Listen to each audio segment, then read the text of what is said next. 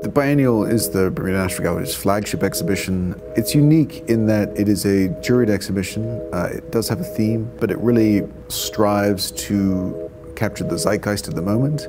Looking back at the last 2 years, it's been a time of seismic change, locally and internationally.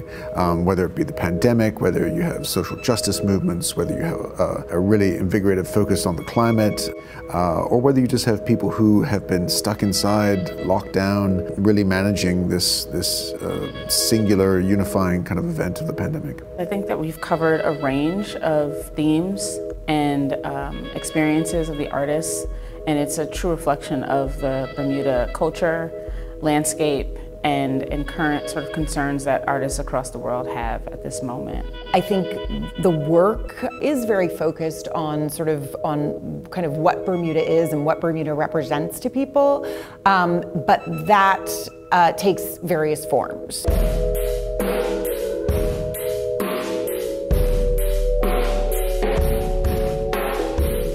This year's theme was A New Vocabulary, Past, Present, Future. The work is open to all visual mediums. That includes performance, painting, sculpture, and everything in between. We also decided to open it up to poetry, which was an exciting shift for us, and we have some really great poets who submitted work, and we're really pleased with how that went.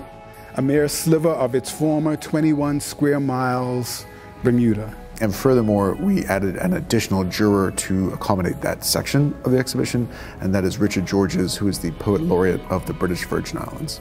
Poetry does have an obsession, going back to Keats and the Grecian urn, of speaking to visual art. So I think it's only fitting to create a contemporary space where the image and the word are both types of iconography, where those two very different languages can be in conversation. I think creates more potential, more opportunity for creation. I think there was a lot of searching for reframing history in more contemporary ways, even if they're trading and dealing with issues of the past. Exactly who do I ask for access when I knock from the inside?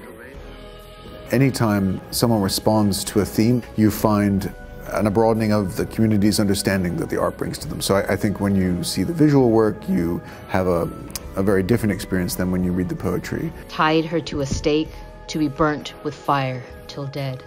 I think biennials in general are an important concept because it allows the sort of public to experience a sort of comprehensive view of what is happening in artist studios right now. I think it is a sort of important culminating exhibition to have in different countries across the world, and really allows you to see that there are more commonalities across countries and cultures than we realize.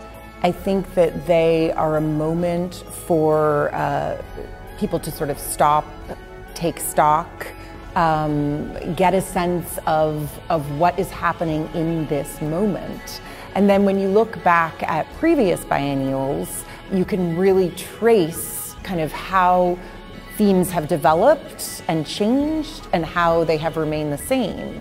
So I think it's a great way for people in a certain place to kind of understand, well, what is important to this place in this moment. The goal for the Biennial is that it is a national platform for artists locally, and also just gets your work in front of world-class jurors, curators, directors, people involved in the art world who are persons of significance and can really sort of help and support an artist's work. So our goal is to really try and help artists develop their work and expand their sphere of influence as much as we can.